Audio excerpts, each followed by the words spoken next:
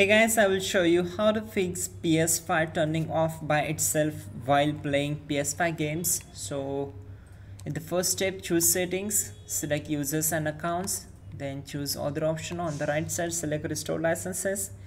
Select restore. This will take around 4 to 5 seconds to complete the process. Once done, just go back to the main settings, then select system, choose power saving. On the right side, select set time until PS5 enters in rest mode, and for both options we need to select don't put in rest mode.